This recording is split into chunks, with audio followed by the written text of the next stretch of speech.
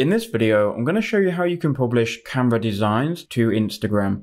I'm going to share with you exactly what you need to do step by step, so let's jump into it. So first, once you've edited your design on Canva, you've edited your Instagram post, right? You then want to go to share in the top right hand corner, then you want to go to share on social. Once you've done that, go ahead and click on Instagram, and Canva is going to give you two options. So you can either immediately post from the mobile app, or you can schedule posts from desktop. Now I always use this one because this is for Instagram business, and most of you watching are going to be Instagram personal or creators. So click here where it says immediately post from the mobile app, and then click continue.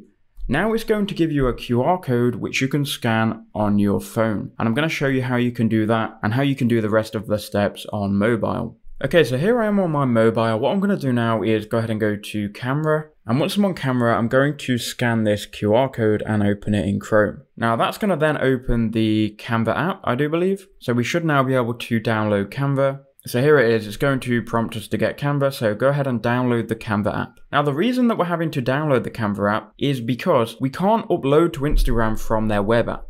That's a limitation on Instagram's end, they have decided that, so we need to do it through our phone. So go ahead and open the Canva app, and I'm going to log into my Canva account now, and then I'll be back. Okay, so here I am logged into Canva, and once you're logged in, if you click on the three lines in the top left hand corner, you'll be able to then see your recent designs, so it should just be the most recent one, or you can go to your projects and obviously find it, but I'm going to click on recent and it will take me to my Instagram post. Now we need to click on download in the top right hand corner, and that will open up this window.